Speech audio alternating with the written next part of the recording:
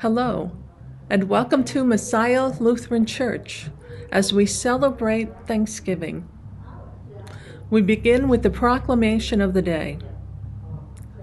In the first year of the presidency of George Washington in 1789, a day of national thanksgiving was set aside for the last Thursday of November. Since that time, Americans have celebrated this day in remembrance of all the blessings which God has poured down upon this nation and her citizens.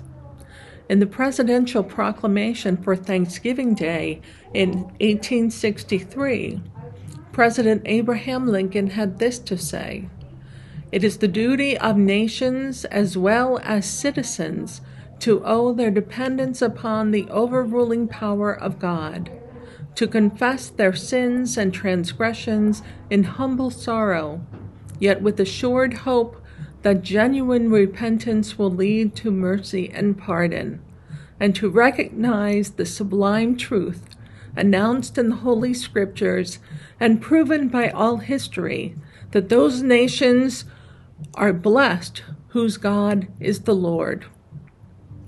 We have been recipients of the choicest bounties of heaven. We have been preserved these many years in peace and prosperity.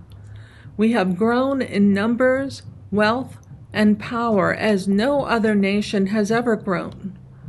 But we have forgotten God. We have forgotten the gracious hand which preserved us in peace and multiplied and enriched our strengthened us. And we have vainly imagined in the deceitfulness of our hearts that all these blessings were produced by some superior wisdom and virtue of our own.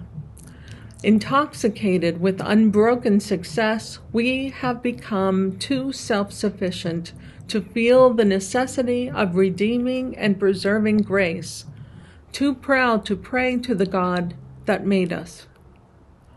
It has seemed to me fit and proper that God should be solemnly, reverently, and gratefully acknowledged, as with one heart and one voice, by the whole American people.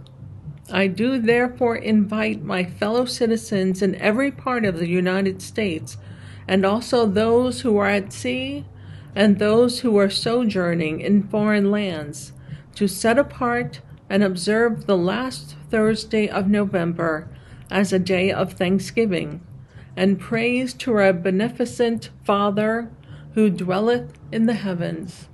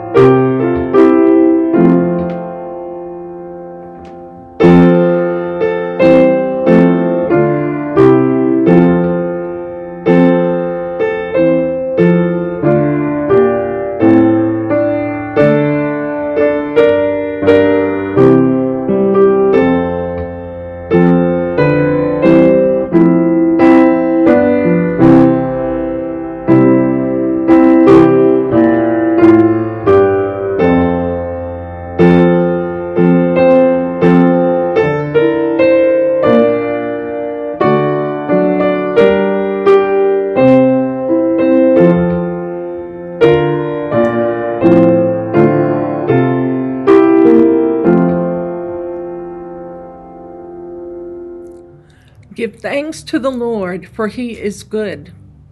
God's steadfast love endures forever. Give thanks to the Lord and call upon his name. Make known God's deeds among the peoples. God blesses us with gifts of love, with food and clothing, home and family. God blesses us with daily work and all we need from day to day. God protects us in time of danger, and guards us from every evil. God calls us into relationship with him and forms us into one holy people, the Church of Jesus Christ in this place. Therefore shall we offer thanks and praise to the Lord our God. O Lord our God, we will give thanks to you forever. The Lord be with you. Let us pray. Almighty God, our Father, your generous goodness comes to us new every day. By the work of your Spirit, lead us to acknowledge your goodness, give thanks for your benefits, and serve you in willing obedience. Through your Son, Jesus Christ our Lord. Amen. A reading from the Mayflower Compact, written in 1620. In the name of God, Amen. We whose names are underwritten, the loyal subjects of our dread sovereign Lord, King James, by the grace of God, of Great Britain, France, and Ireland, King, defender of the faith, etc. Having undertaken for the glory of God and advancement of the Christian faith and honor of our King and country, a voyage to plant the first colony in the northern parts of Virginia. Do by these presents solemnly and mutually, in the presence of God and of one another, covenant and combine ourselves together into a civil body politic, for our better ordering and preservation and furtherance of the ends aforesaid. And by virtue hereof do enact, constitute, and frame such just and equal laws, ordinances, acts, constitutions, and offices from time to time as shall be thought most convenient for the general good of the colony, unto which we promise all due submission and obedience. In witness whereof we have hereunder subscribed our names at Cape Cod, the 11th of November, in the year of the reign of our sovereign Lord King James of England, France, and Ireland, the 18th, and of Scotland, the 24th, and Anno Domini 1620. My soul proclaims the greatness of the Lord. My spirit rejoices in God my Savior, for he has looked with favor on his lowly servant. From this day all generations will call me blessed. The Almighty has done great things for me, and holy is his name. A reading from history. The letter to Sir Irwin Sandys, a founder of the Virginia colony, from the Pilgrims planning their trip to Plymouth, the 15th of December, 1617. As for the present, you rightly behold God in our endeavors.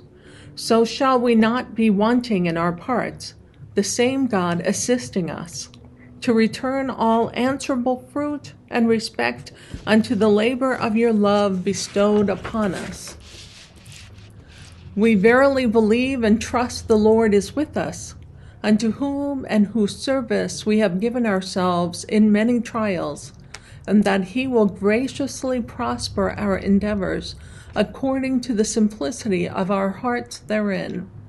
We are well weaned from the delicate milk of our mother country, and inured to the difficulties of a strange and hard land, which yet in a great part we have by patience overcome. 3.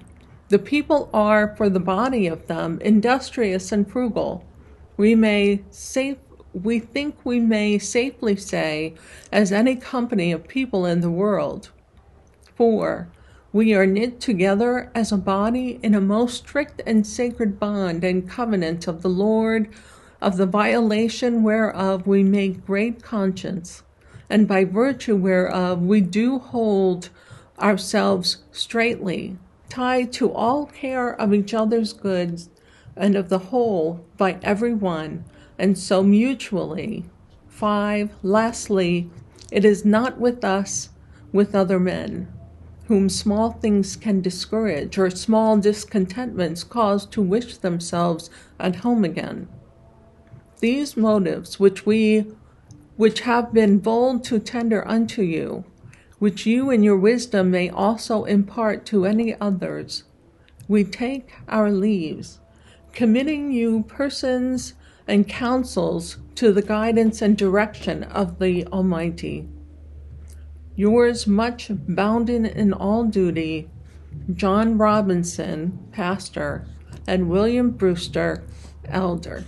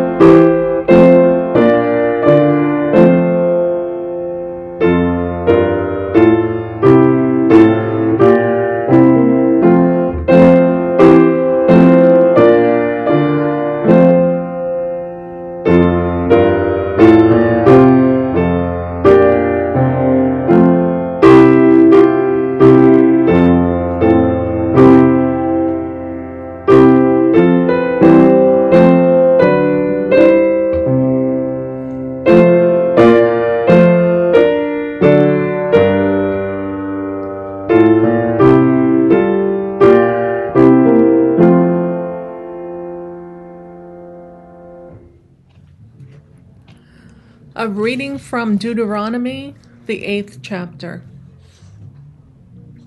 For the Lord your God is bringing you into a good land, a land of brooks of water, of fountains and springs, flowing forth in valleys and hills, a land of wheat and barley, of vines and fig trees and pomegranates, a land of olive trees and honey, a land in which you will eat bread without scarcity, in which you will lack nothing, a land whose stones are iron, and out of whose hills you can dig copper. And you shall eat and be full, and you shall bless the Lord your God for the good land he has given you. Take heed, lest you forget the Lord your God, by not keeping his commandments and his ordinances and his statutes, which I command you this day, lest when you have eaten and are full, and have built goodly houses and live in them, and when your herds and flocks multiply, and your silver and gold is multiplied, and all that you have is multiplied, then your heart be lifted up, and you forget the Lord your God, who brought you out of the land of Egypt, out of the house of bondage, who led you through the great and terrible wilderness, with its fiery serpents and scorpions, and thirsty ground where there was no water, who brought you water out of the flinty rock, who fed you in the wilderness with manna, which your fathers did not know, that he might humble you and test you, to do your good in the end. Beware, lest you say in your heart, my power and the might of my hand have gotten me this wealth. You shall remember the Lord your God, for it is he who gives you power to get wealth, that he may confirm his covenant, which he swore to your fathers, as at this day. Here ends the reading.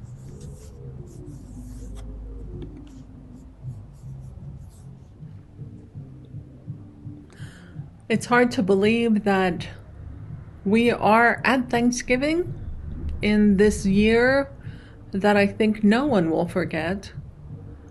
It will certainly not be like Thanksgivings that we know.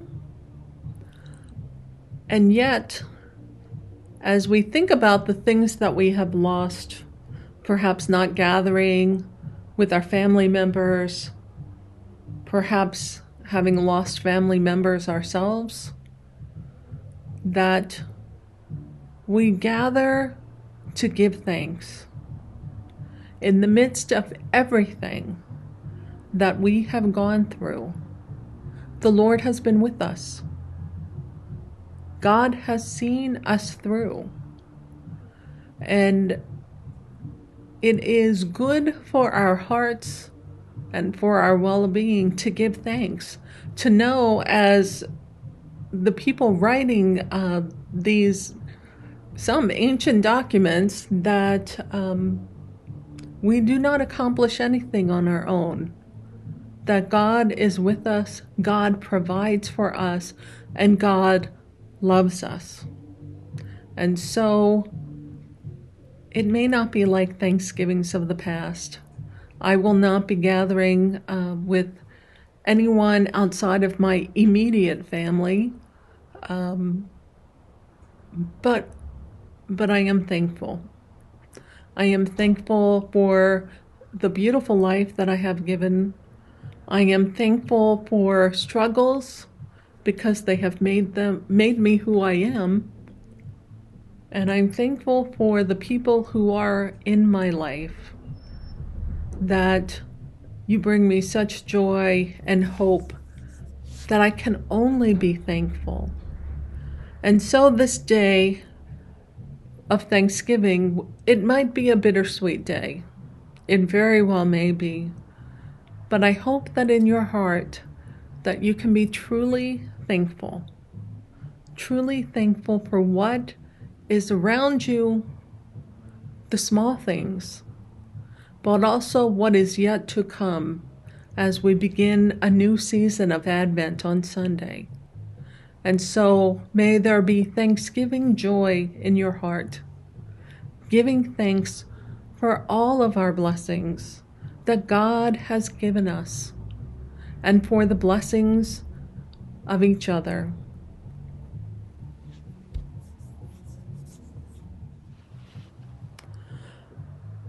Let us pray.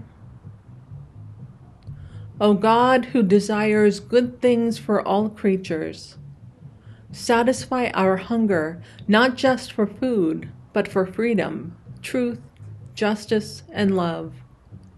O risen Christ, you revealed yourself to us as one who gives to the poor and cares for all people. We dedicate our lives and our offerings to your service. O Holy Spirit, bless these gifts and abide in our hearts, so that our gifts and our actions may live out our faith, glorify God, and bring forth a fruitful harvest for the kingdom. Through Jesus Christ our Lord. Amen.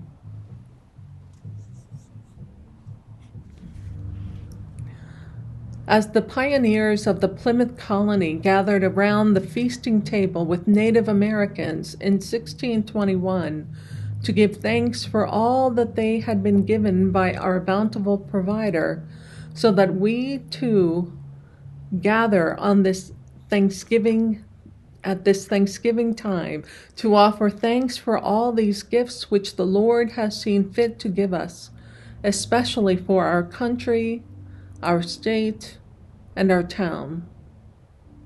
Let us pray. Almighty and generous God, we bring before you in our hearts and on our Thanksgiving table the gifts and blessings which you have given us this year, and in humble gratitude we give you thanks for them. We thank you as well for the blessings which come to us through the peace and prosperity of our nation, our state, and our town. We praise you and we thank you, O God. We acknowledge that we have greatly received, so are we responsible. Therefore, O Lord, keep us from being unfaithful in our lives as citizens of this nation and as recipients of all that past generations of Americans have bequeathed to us. Help us to be worthy of our ancestors and of their God. Help us, O God, to be faithful. To all the high desires of the pioneers and prophets, help us, O God, to be faithful. To their belief in the possibilities of a common people, help us, O God, to be faithful. To their passion for freedom and their readiness to die in its defense, help us, O God, to be faithful.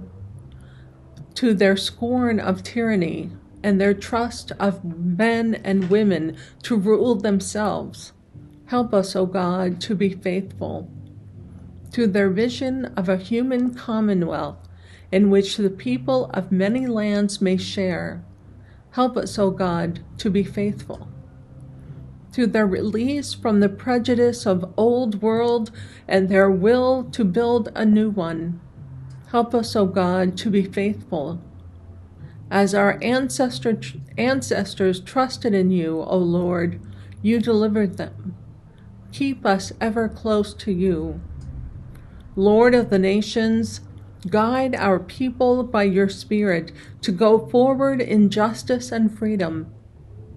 Give us what outward prosperity may be your will, but above all things, give us faith in you, that our nation may bring glory to your name and blessing to all people. Through Jesus Christ our Lord. Amen. Lord, remember us in your kingdom and teach us to pray. Our Father, who art in heaven, hallowed be thy name. Thy kingdom come, thy will be done, on earth as it is in heaven. Give us this day our daily bread, and forgive us our trespasses, as we forgive those who trespass against us. And lead us not into temptation, but deliver us from evil. For thine is the kingdom, and the power, and the glory, forever and ever. Amen.